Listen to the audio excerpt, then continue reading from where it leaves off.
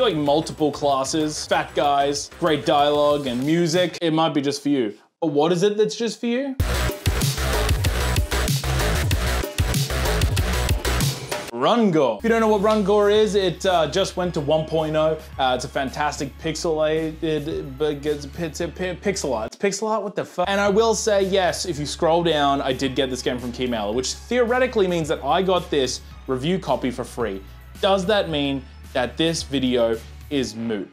I don't think so. If you think so, comment in the comment section and then go fuck yourself. So let's get started. One of the things I love about this game, spectacular visuals. The graphics, the style, the animations, I love them all. The animations are incredibly smooth, which with pixel art itself, it's kind of difficult to truly create smooth animations, at very least to do it in a stylistic way that is extremely sort of supportive of the type of graphical fidelity. I'm gonna move on. It just looks really fucking good. I'm a huge fan of the color palette of the game. It's a huge, bright and varied one.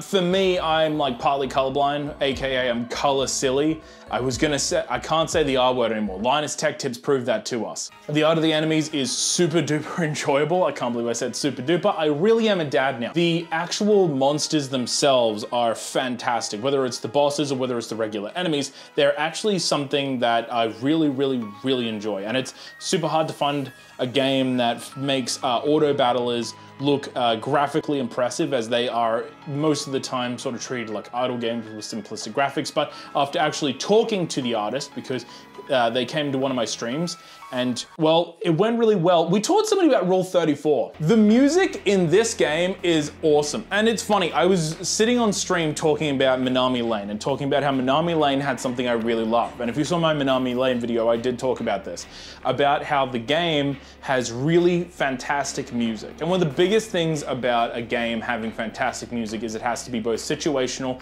and it has to be fitting of the dynamic art and combat and story of the game. Minami Lane fit it perfectly. It was a very chill, relaxed, idle game. They had a few variety in tracks. But here's the thing, right? And there's a reason I'm talking about another game. Because I was talking about the tracks in this game feeling extremely well, butter smooth. Nice and palatable for the game. Not to mention a huge variety that allowed you to sort of be immersed in both the area and also the menu system. And then I realized after going to download the music for this game so I could put it in the video, that the guy who made the music for Minami Lane is the same person who made the music for Rungore. So I love your music, man. If you see this, you're doing an awesome job. Keep it up. I'll leave a link below where you can download the music, because I absolutely think you should. It's also on YouTube and Spotify, but go onto Bandcamp and support the music because it's fantastic. I think there's like 17 tracks and I highly recommend it. The dialogue prompts in this game is one of my favorite things, right? You'd think in an auto battler it'd be about the fighting, all right? It'd be about the, you'd think about the characters, okay? You'd think about being a hardcore, cool, fat guy who's just out here trying to get hard. It bit you in the ankle while you were thinking. It, in fact, was so healthy that the bike cleared some of the radiation out of it. But for me, the events is probably the highlight of the game. Like, yeah, getting past the parts is awesome. Yeah, getting new cards is super sick. Getting new magic and heroes, awesome. The dialogue, hard.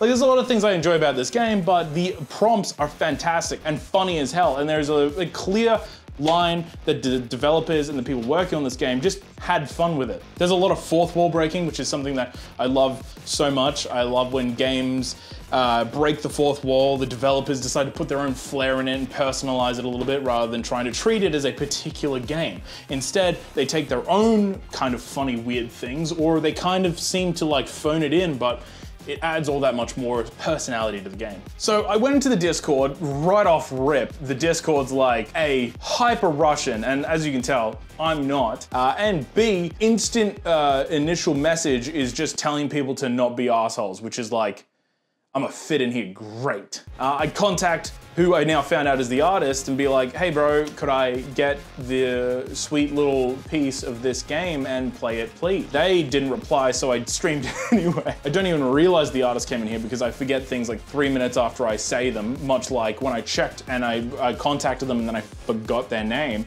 only for them to hang out for like an hour and a half and we taught somebody about Rule 34. So I think this game's a hidden gem. Rungore has been out for a little bit before 1.0 and it seems to have a set-in community 100%, but one of the big things that I have always said about indie games is that they are underappreciated, and more so now than ever with AAA titles and developers and publishers who are just taking sloppy shits on each other. I think now more than ever we should be focusing on just crushing it with indie titles. I think we should be focused on indie games, we should be focused on indie titles, and we should be focusing on small developers publishing sick games.